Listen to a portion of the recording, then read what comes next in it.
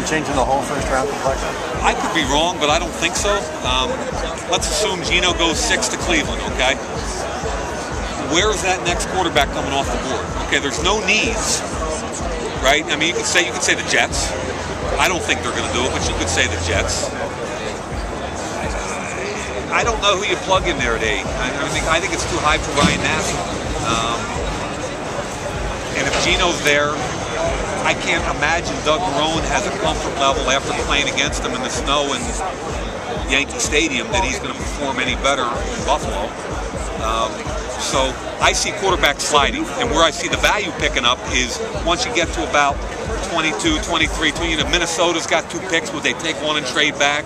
Green Bay, do they get stuck? Would they like to come back? You know, Belichick at 29 and Baltimore at 32 are always potential trade backs. So I think you're looking in the final quarter of that first round where a team says, okay, I want a particular guy. I want Manuel, I want Nassib, I want Barkley, and I'm going to go jump ahead of everybody else. And if I do that, I get the 5-year contract instead of a 4-year contract.